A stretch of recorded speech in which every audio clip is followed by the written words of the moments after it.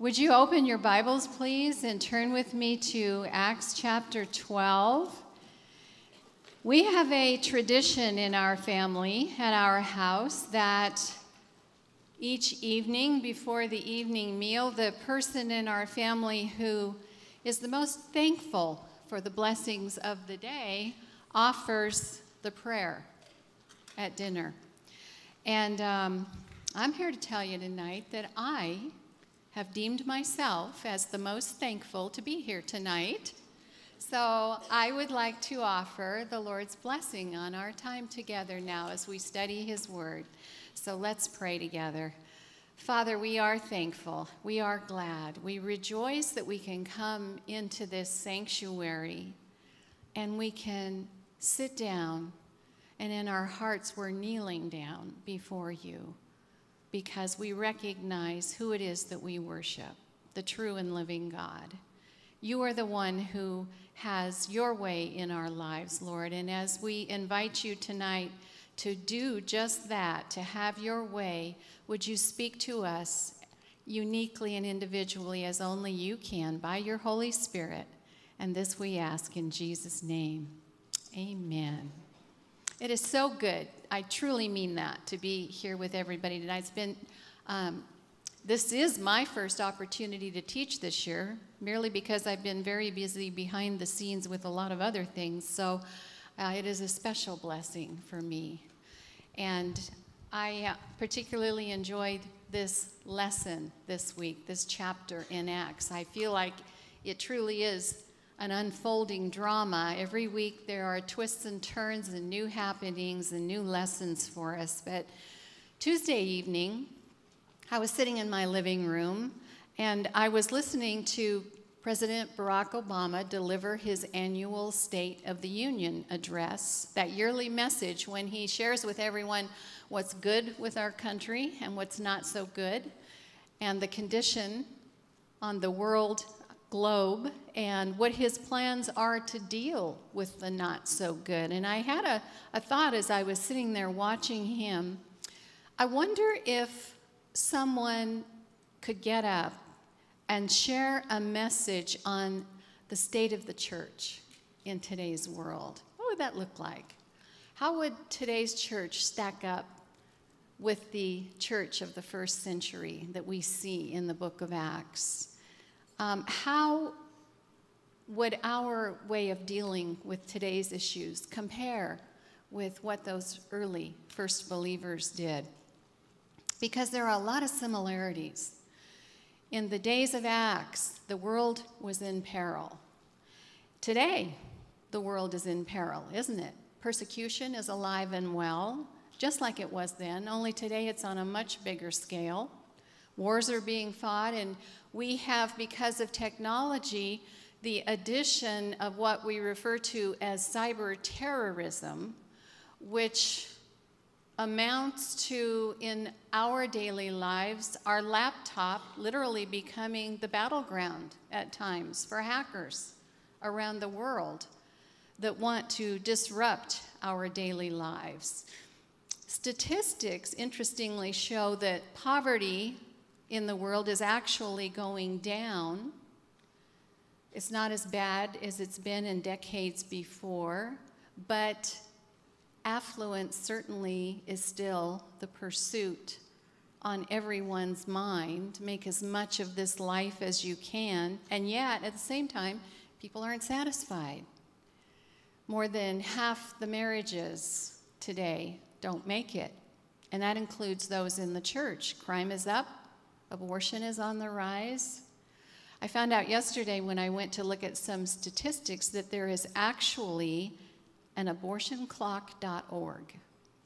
I don't know if you are aware of that, but it came up on my computer, and as I sat there looking at it, it was live, it was active, and it was clicking off the numbers. And I found out that in the first 21 days of the month of January, that so far this year, there have been 2,262,197 abortions as of yesterday morning. And I was looking at those numbers, and they were really kind of staggering, and it just drew me in for a minute because I realized every one of those represents a life that is no longer here.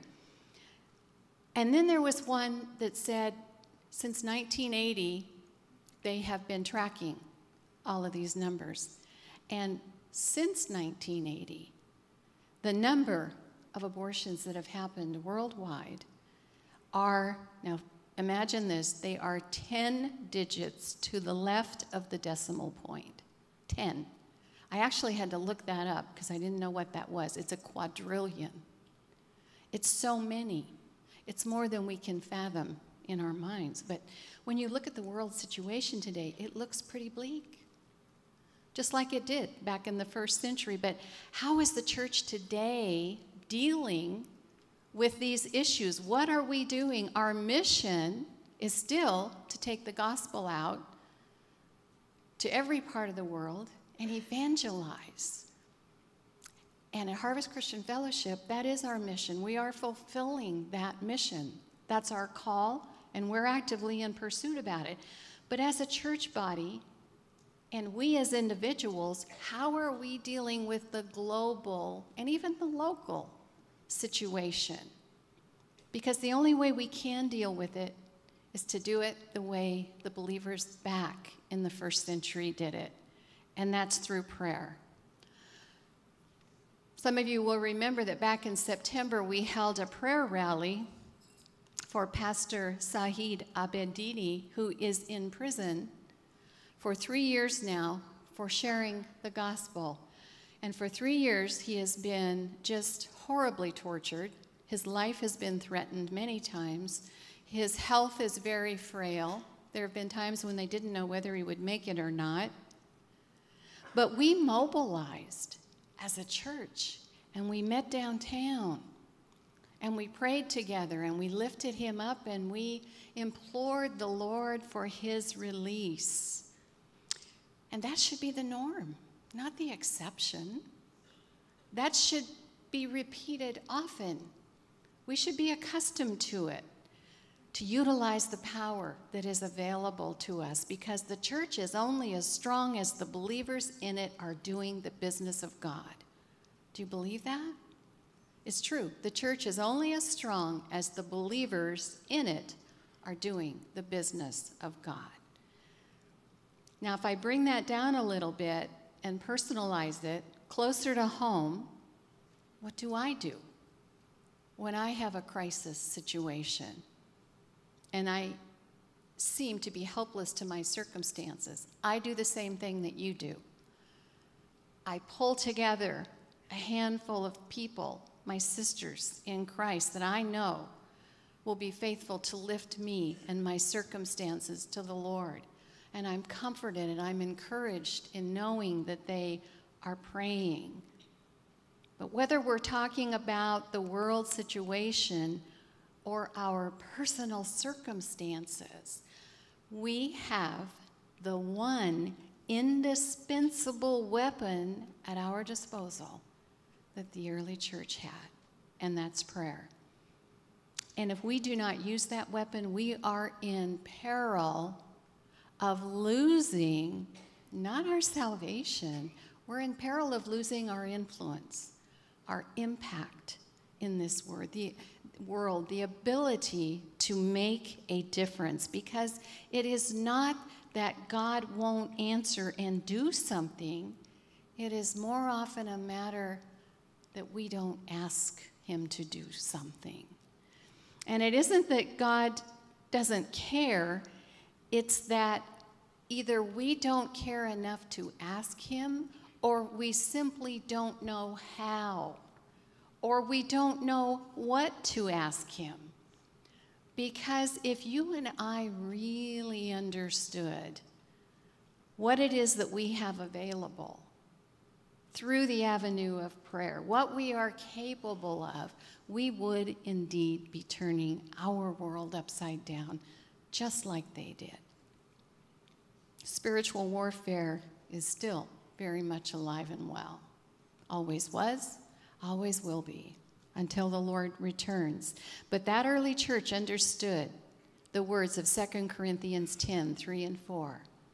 Though we walk in the flesh, we do not war in the flesh. For the weapons of our warfare are not carnal, but mighty in God for pulling down strongholds. That's what we see in our chapter this week in the book of Acts. Look at chapter 12. Now, about that time, Herod the king stretched out his hand to harass some from the church. Then he killed James, the brother of John, with the sword, and because he saw that it pleased the Jews, he proceeded further to seize Peter also. Now it was during the days of unleavened bread. So when he had arrested him, he put him in prison and delivered him to 4 squads of soldiers to keep him, intending to bring him before the people after Passover. And Peter was therefore kept in prison, but constant prayer was offered to God for him by the church. It is now 11 years after Pentecost, after the Holy Spirit came. And here we come not to the first test because there had been others, but this is the first crucial test of the power of prayer experienced by the united body of this young church. And it is a most wonderful drama that is played out from 4 different perspectives, 4 scenes of action, and viewed from 4 different dwellings. And that's how I would like to look at it with you tonight. We see the palace, we see a prison, we see a private home, and then we see at the end heaven's perfect dwelling. In verse 1 of chapter 12, it says, about that time. Now, what time is this referring to? Well, the church had been on very much of a winning streak, if you will, for a while. There had been one exciting conversion after another. There was Saul of Tarsus. There was Cornelius, the Gentile centurion. Then there was the mixed crowd of Jews and Gentiles in Antioch, where the disciples were first called Christians. And then there was the rounding together of a benevolent offering for a future famine that was prophesied about. They were active in giving. There was a lot going on. But in Acts 12, because of all those good things, that brutal opposition by Satan once again rears its ugly head. And in the first scene, we find Herod in the palace. And we stop and we look and we say, what is going on? What is happening in this palace with Herod? All comes down to one word: persecution. That's what he was about at this time. Herod stretched out his hand to harass some from the church. And that word harass means to mistreat or injure or exasperate or harm or vex.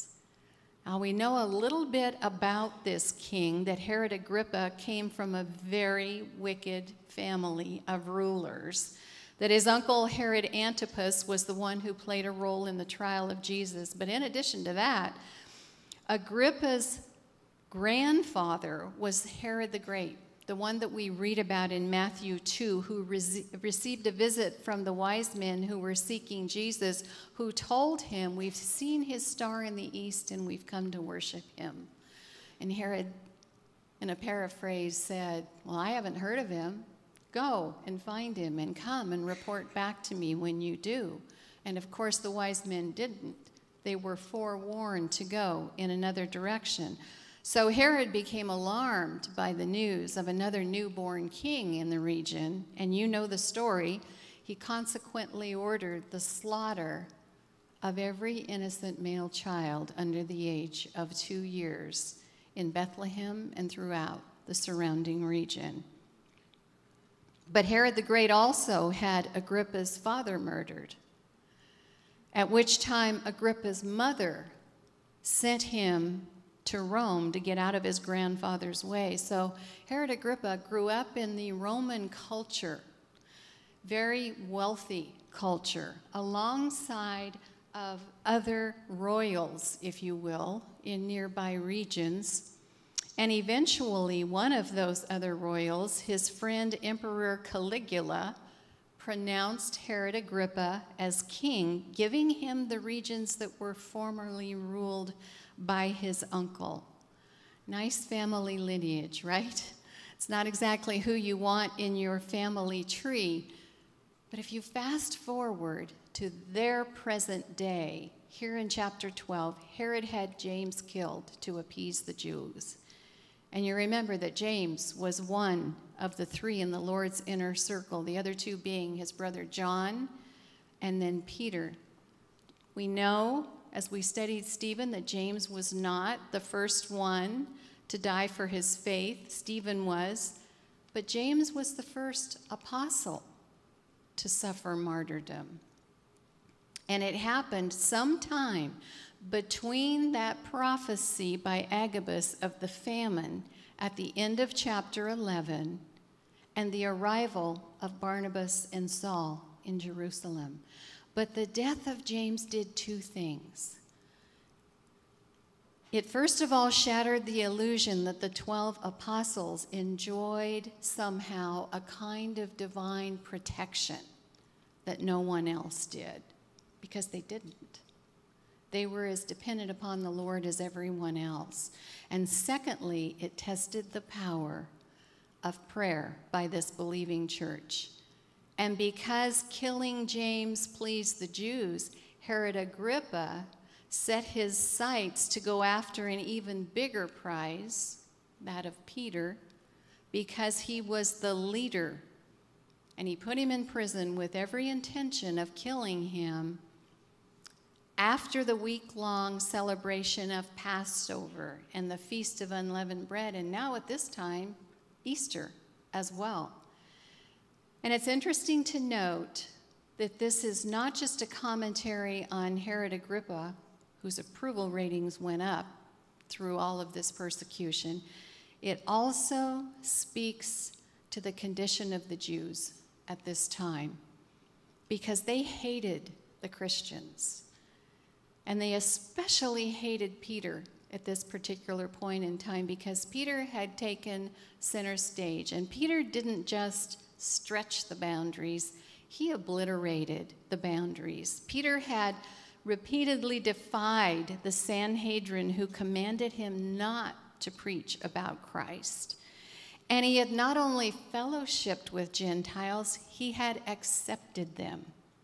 He had embraced them in the Christian faith without honoring the traditions of the Jewish rites of circumcision and the requirement that they become Jews first. So they didn't like Peter. And ironically, their Jewish celebration of the Feast of Unleavened Bread required that every Jewish household be rid of their leaven, their yeast that they used to make their staple of bread, because leaven to them symbolized sin and corruption. So they got rid of it. They did an outward thorough cleaning of all of it. But think about this. They had to scour their homes to rid themselves of sin in accordance with their law, outwardly cleaning up, while inwardly their hearts were fermenting with the hidden leaven of murder and wickedness. And God looks on the heart. He sees what's going on. Then we come to scene 2, and that's Peter's prison. So we stop and ask the question again, okay, what do we see going on in Peter's prison? You can bring it all down to one word: peace. Peace. Not what you'd expect in a prison setting. What kind of week must Peter have endured? He knew that his close friend James was dead. He knew that he was next. He was counting down the days. He was kept in a maximum security prison, chained next to 2 guards. Picture that in your mind. how difficult that would be. 2 more guards standing at the door, 2 gate wards further down the way, and then a large iron gate at the end of it all. And yet, in verse 5, we see that word, but. It just almost leaps off the page at us. But it appears right in the middle of everything. You know, the buts of the Bible are worth looking at. They're worth paying close attention to because they usually announce that a really big change is about to take place. Those iron gates of the prison doors were heard loudly clanging shut, but the gates of heaven were swinging wide open because Luke says prayer was made without ceasing. And despite Peter's wretched circumstances, and surely it must have been very dismal, what do we see Peter doing? Verse 6, he was sleeping. And we're so used to our comfy, soft beds and our pillows. Never mind the hardness of the floor or the darkness of the cell or the minutes that were ticking by in Peter's head. He wasn't bothered by any of that. But it must have been very uncomfortable for him. And yet, he wasn't just sleeping. He was sleeping soundly, like a baby would. He didn't need a Xanax, didn't have to take a tranquilizer. He was out cold, completely trusting in God. And it's interesting to stop and ponder. I wonder if Peter remembered the words that Jesus spoke to him on that seashore at the end of John 21, when he talked about the future end of Peter's life. And Jesus said to him, "When you are old, you will stretch out your hands and another will gird you." Peter's hands were stretched out and another was girding him, but he was not yet an old man. So he really had nothing to fear if he remembered that promise of Jesus. It certainly seems to apply here. And perhaps he also thought about the other 2 times that he'd been imprisoned and subsequently released. He would later write in his own epistles in 1 Peter 5:7 to the believers, "Cast all your care upon him, for he cares for you." Peter knew that verse not just mentally, but experientially, because he had lived it out, and he wanted other believers to know it. He was so much at peace in his relationship with God that even an angel filling his cell with light could not wake him up. Now, I think I would notice that. I'm a light sleeper, but I'm pretty sure that if an angel's light flooded my bedroom, I would know it.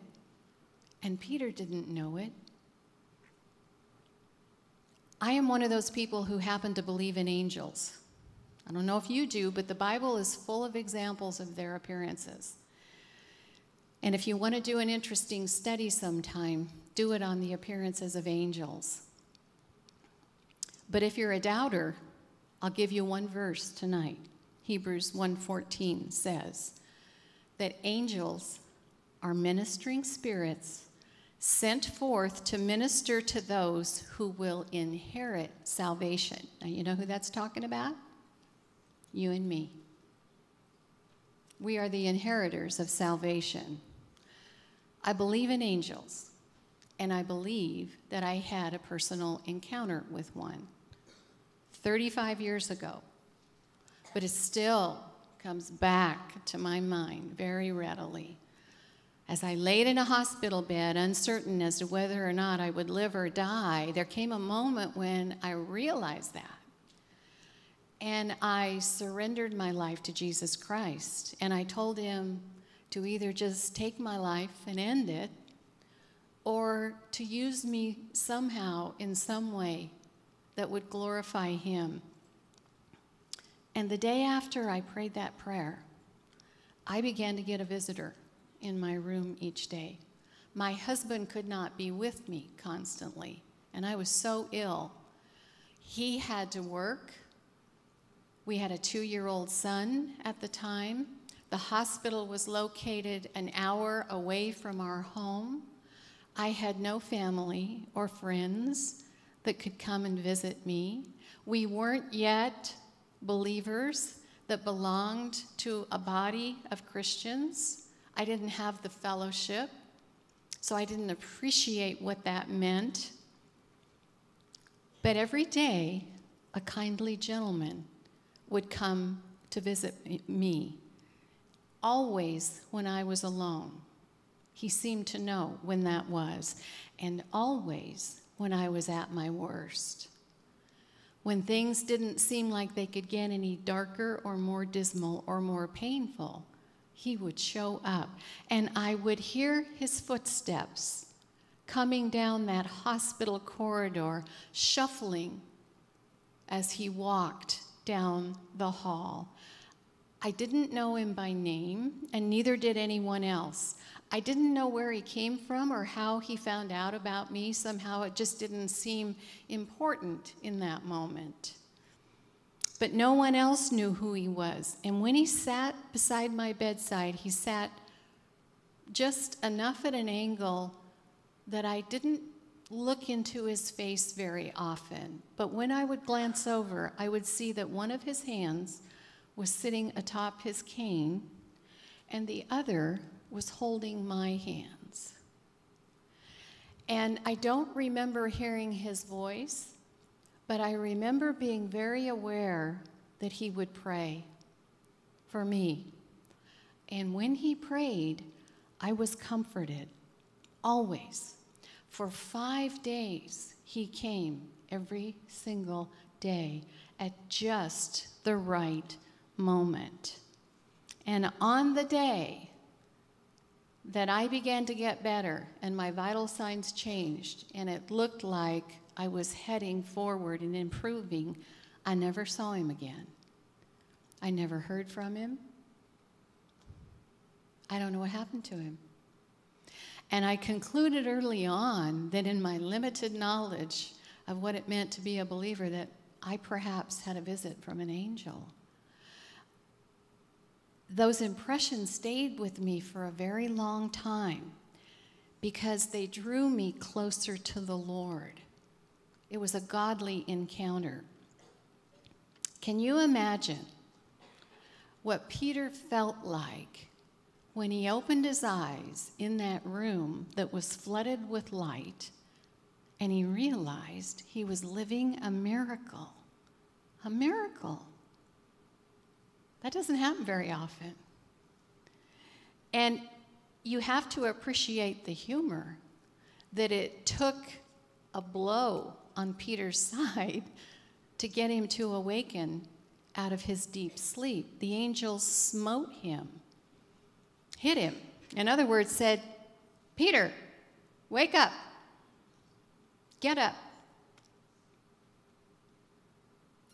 At the end of verse 7, "Arise quickly," and his chains fell off his hands. Then the angel said to him, "Gird yourself and tie on your sandals." And so he did.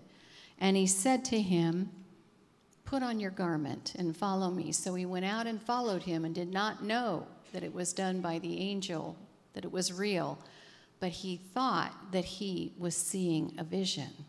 Isn't this a great story? But here's the clincher, and this is the first lesson.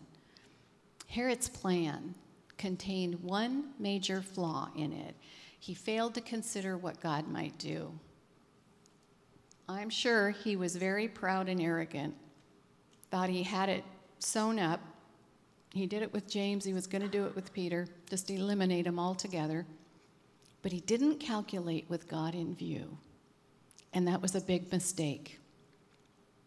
Proverbs 21:30 says, "There is no wisdom and no understanding and no counsel against God." If I'm going to put that in a loose paraphrase, I would say it's foolishness to be on the side against God. There is no way to win.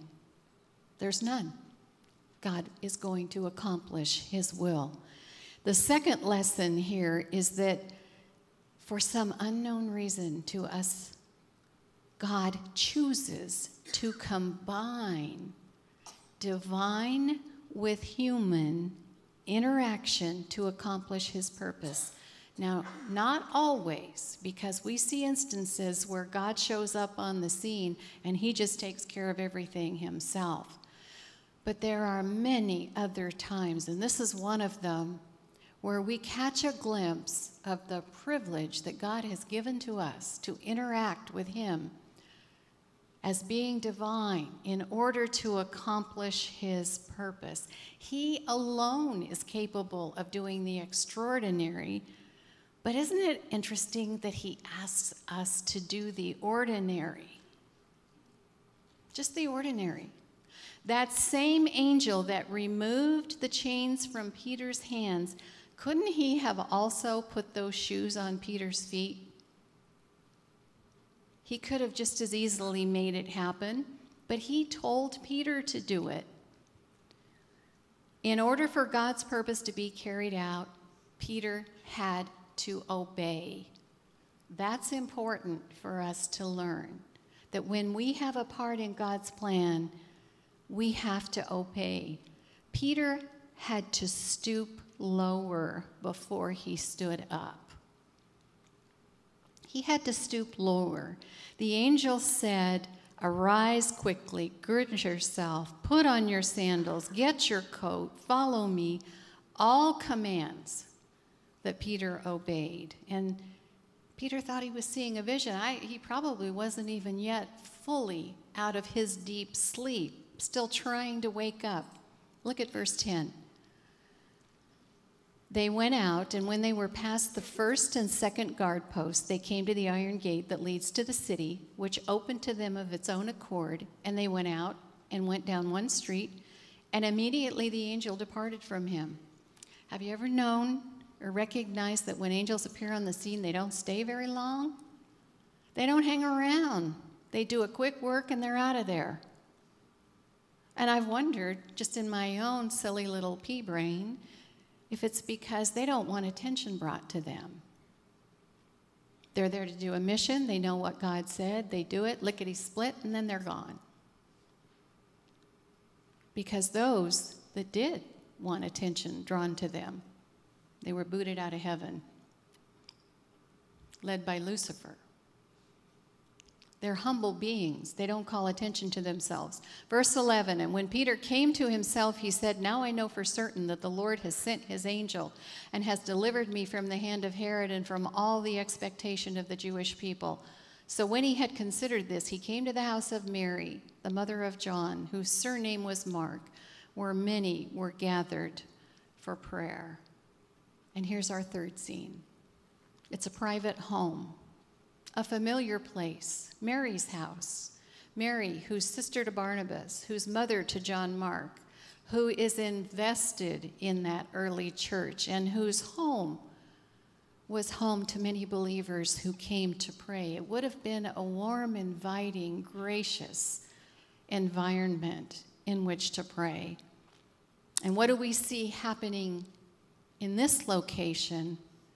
We see passionate prayer taking place behind closed doors, where the world wasn't watching, but where God saw and knew.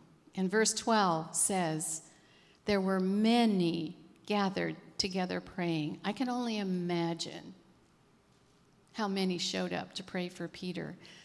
There's insight that is given to us in verse 5 as to how they were praying.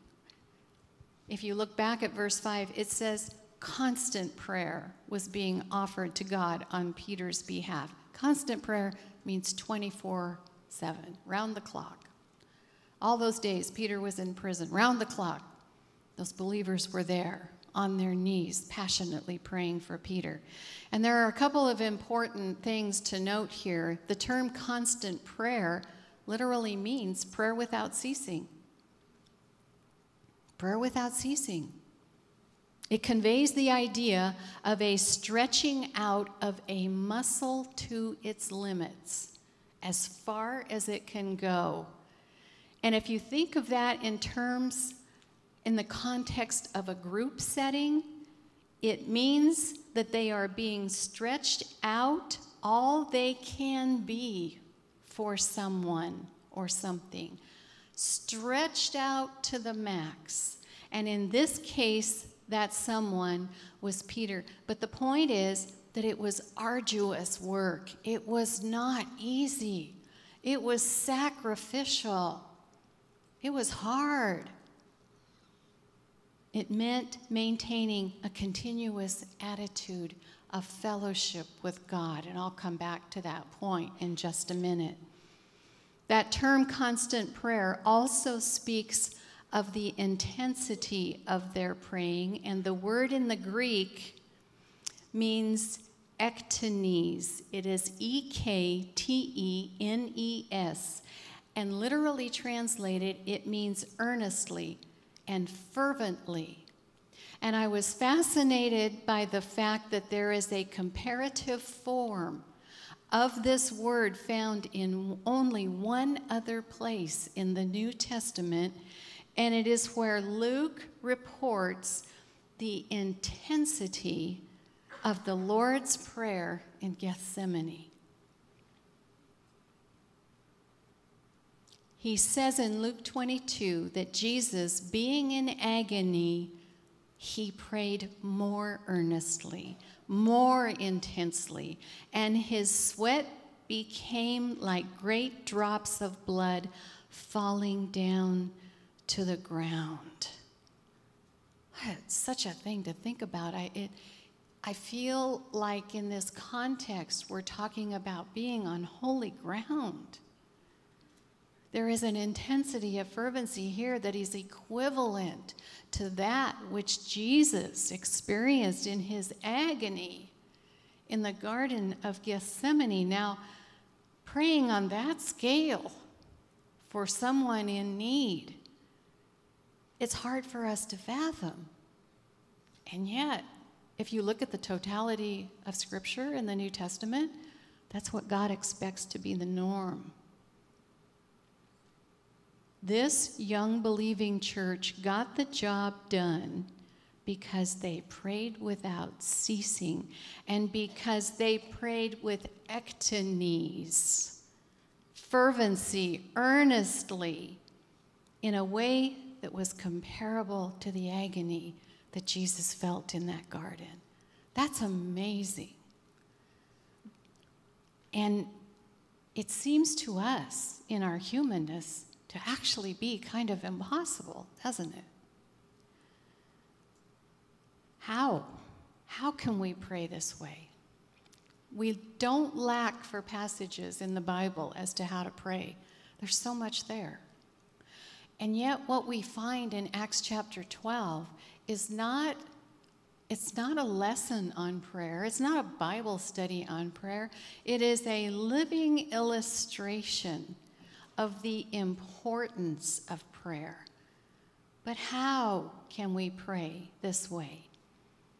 I think the Lord gave me a little bit of insight that if we can grasp this principle, it will help us to hang on to the possibility that God anticipates for us. Jesus said to his followers in John 16, he said many things there. He said, I have many things to say to you, but you cannot bear them now. But this is one of the things he did say to them. It is to your advantage that I go away, for if I do not go away, the Helper will not come to you, but if I depart, I will send him to you. That's verse 17 of John 16. And then he goes on a little further there to say, that was verse 7.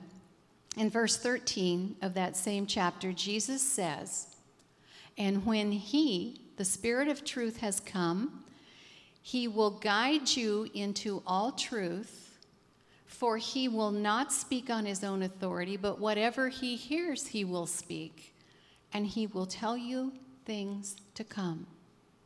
Now think about that. That is God the Father speaking through the Holy Spirit to the mind and heart of the believer. It is one directional communication from him to us via the Spirit. But here's where it becomes two-way. Romans 8:26. Listen to this. The Spirit also helps in our weaknesses. For we do not know what we should pray for as we ought, but the Spirit himself makes intercession for us with groanings which cannot be uttered. And he who searches the hearts knows what the mind of the Spirit is, because he makes intercession for the saints according to the will of God. That's two-way communication. God is speaking to us. We're receiving it. We are praying a passionate prayer in our limited, weak bodies and minds. We're formulating the best that we can do, but that's okay, because the Holy Spirit takes that prayer, and with groanings, he intercedes on our behalf before the Father, making it possible for us to pray with ectonies, with constant prayer, with a fervency, with an earnestness that in ourselves we don't have, we don't know, we don't understand, and we otherwise would not experience. When was the last time you prayed in like manner? Have you ever prayed that way? It was just 2 weeks ago, tomorrow, that we said our goodbyes to Dottie Stevenson, the gal that taught us so much about prayer over the last 25 years. And she was a true prayer warrior. If you were to come up with just one word to summarize her life, that would be it: prayer.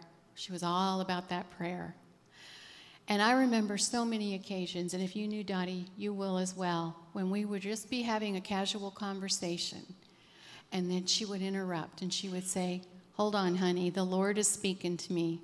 And then there would be a pause in the conversation. And then she would talk to him. And then she would pause and wait for him to speak to her. And then we would go right back and carry on where we left off, the two of us. But she had a way of making every conversation be about the presence of Jesus. And she made sure that you knew about it. He was the unseen presence in every talk that we had together, and it was quite wonderful. I've never seen it replicated anywhere, but it's a wonderful role model for us to learn from. Going back to Peter, with the angels gone, he stands knocking at Mary's door, a place where he felt very comfortable and safe. And the Holy Spirit inspires Luke to record this incident with just a little bit of humor. We can't help but notice it. Many are inside praying for Peter, and Peter's standing on the doorstep. And Rhoda comes, and she doesn't open the door because Peter's added the fervency of verbal communication to his knocking. Rhoda hears it, and she recognizes Peter, and she runs back to everyone inside and says, "Peter's at the door knocking," in answer to the prayers. And they told her, "You're mad. You're mad. He can't possibly be out there." But he was. And Peter persisted and kept on knocking, and eventually they opened the door and saw him, and they were astonished. And you can imagine how thrilled they would have been. Have you ever been so thrilled about a prayer when God answers something that you've asked for a while? And you've prayed your heart out, and he's answered. And you've recognized that he's answered. When you realize that, go back and tell him thank you. Acknowledge that he's doing that work in your life. But it didn't stop there. And I want to get you guys to your group so you can talk about this yourself and share what the Lord has shown you. You know the rest of the story. The not-so-thrilled Herod and those at the palace were in an uproar because Peter was set free. And there was an investigation, and the guards were interrogated, and they were given the death penalty that Peter would have gotten had he stayed in that prison. And Herod, desiring to put the matter behind him, turns his back on Jerusalem and moves to Caesarea, where he wants to start over. And it's interesting that it says he abode in Caesarea, and it literally means to rub away, to erase from your mind, and to begin again anew. But he didn't, because he was ever the politician, ever wanting to court the favor of the people. And he made a big mistake. Again, he calculated without God in view, and he crossed a line, and he received the accolades and the applause of men. And Josephus says of that when Herod came in wearing a silver garment, he came in at the right moment when the sun's rays would fall upon it, and it shone out in such a resplendent way as to spread a horror over those that looked intently upon him. And very shortly, they cried out, "He's a god, he's a god."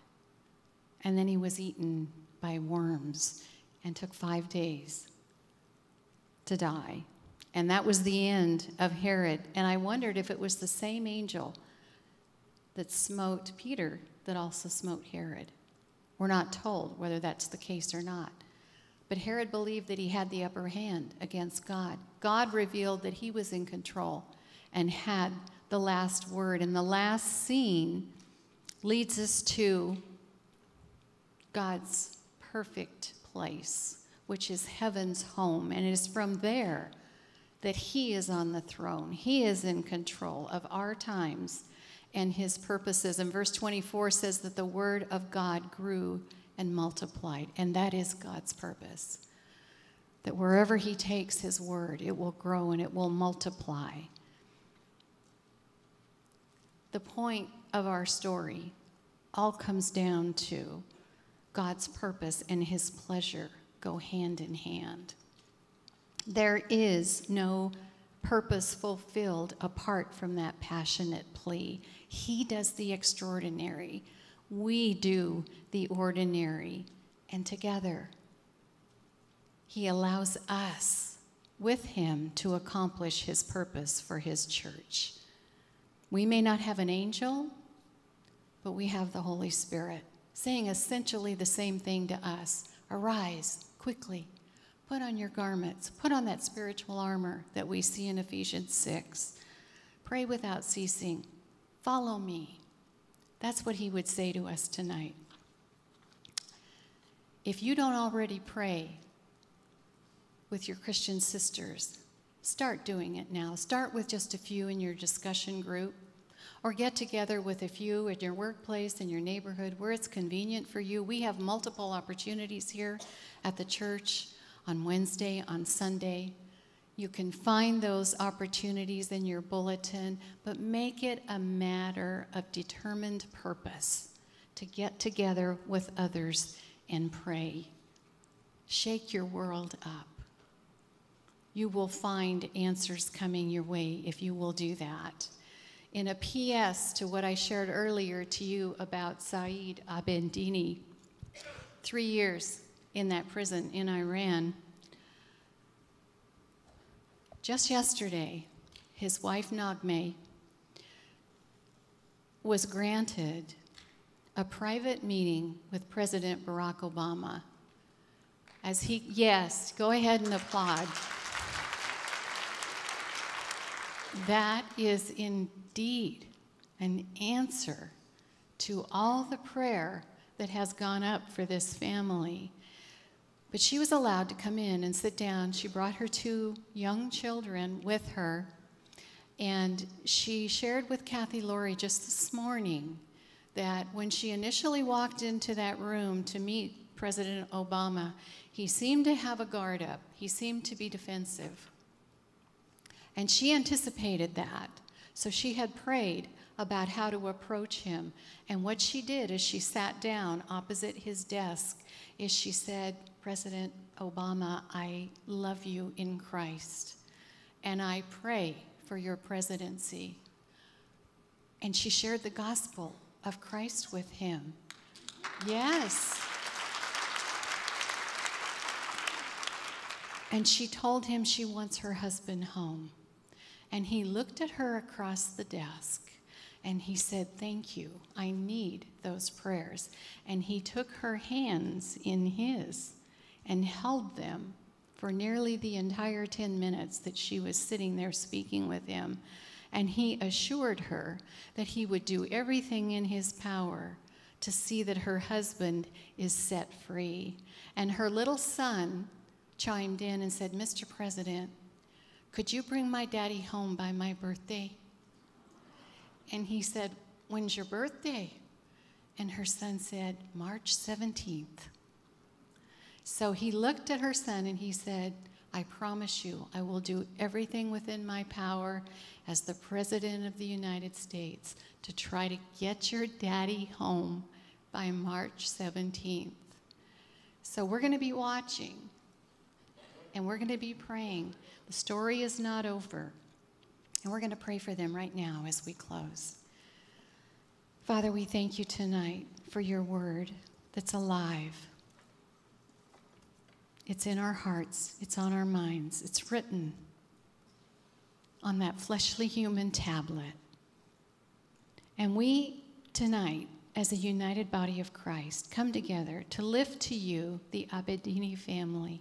We pray for Sahid, who has endured so much over 3 years, who is so frail in health and being treated just so harshly, it's difficult to even put into words. But we remember from Nagme's visit with us just this last year that his will, her husband's will, is to accomplish yours. And he is sharing that gospel in that prison. So for as long as you have him there, we pray that he would be unfettered in the spoken word of sharing your message of salvation. But we do pray together collectively, Lord, that when it is your time, that you would break those chains, that you would open that prison door, and that you would let him walk out a free man home to his family. And God, we pray that it would even be by March 17th. And then, Lord, we pray that you would do the work in us that you want to do in accordance with your will. We will keep asking, we will keep seeking, and we will keep knocking. In Jesus' precious name, amen.